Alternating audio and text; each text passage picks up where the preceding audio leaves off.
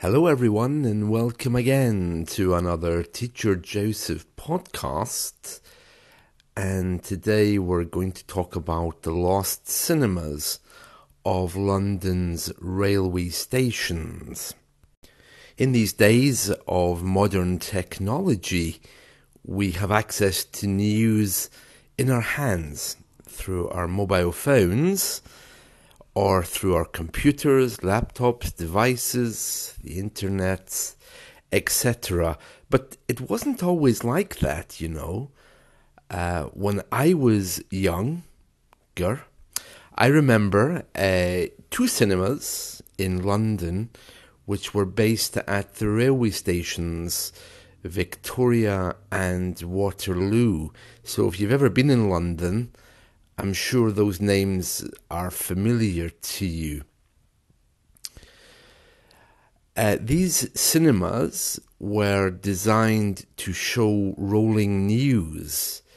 So while you were waiting for your train, you could pop in and catch up with the news. Many of us may have forgotten that this was a major purpose of our cinemas, to give us up-to-date news. And in fact, before you watched a movie, Pathé news bulletins would come across your screen. Pathé News is very interesting. The Pathé archive is all online. I think part of it is free, part of it is premium. So if you're interested in the news stories they actually broadcast, you can find them all online. Pathé is P-A-T-H-E. I think the E had an accent. I'm sure it's a French company.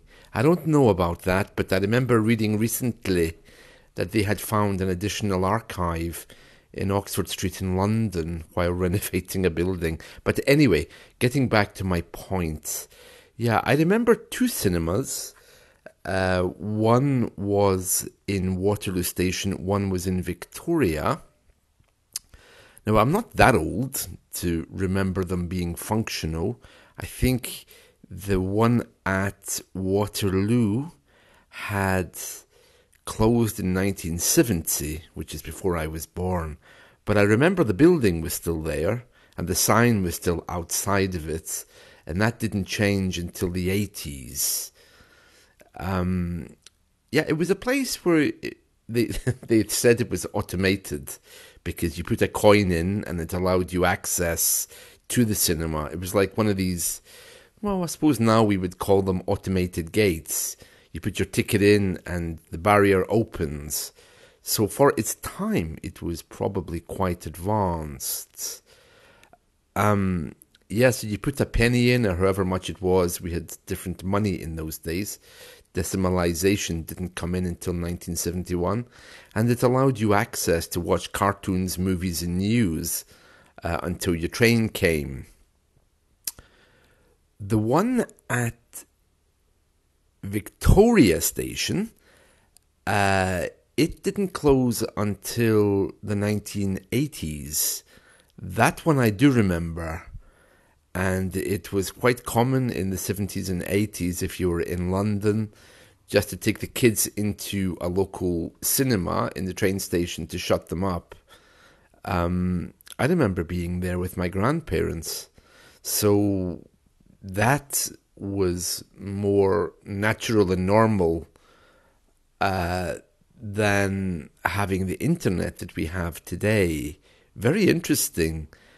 And the memories of these things seem to have vanished so fast.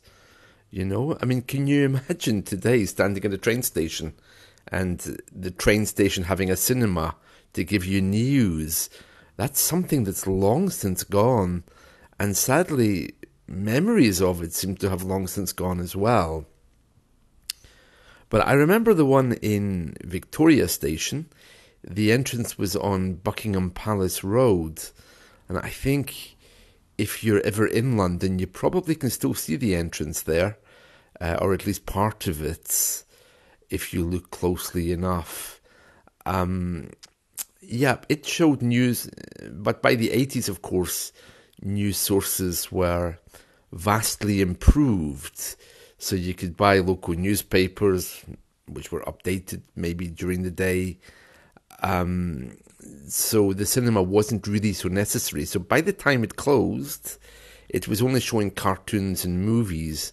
I think news wasn't something it really had to carry anymore because of the daily newspapers. Yeah, very interesting, isn't it? That we can think back. So maybe in your country also, they had cinemas around. I mean, cinemas generally were very popular because TV wasn't. I know that my parents in the 60s and 70s, they had heard about President Kennedy dying while they went to watch a movie. Can you imagine being at the cinema and suddenly a news bulletin comes to tell you that the president has been shot? That's one of the weirdest things to think back on how news was presented to us, whereas now our phone would just bleep and you look at it. So yeah, next time you're in London, just spare a thought for those cinemas which were in train stations. I'd love to know if any around Glasgow had cinemas. I doubt if they did have, because this area was very industrial, so there wouldn't really be people who were so interested in getting news so quickly. Maybe in the city of Glasgow or Edinburgh it would have been more popular, because I think Edinburgh is where the clerks were. It's very much a clerk city, you know, working in offices and these things.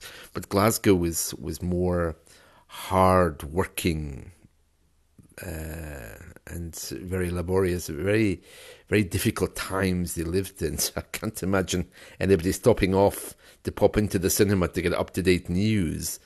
But maybe in the later years, in the 80s and 90s, these cities, of course, were moving away from industry under Margaret Thatcher and heading towards some kind of office support, customer support based ideals. So yeah, and now if you walk around many of our cities, even that's all changing.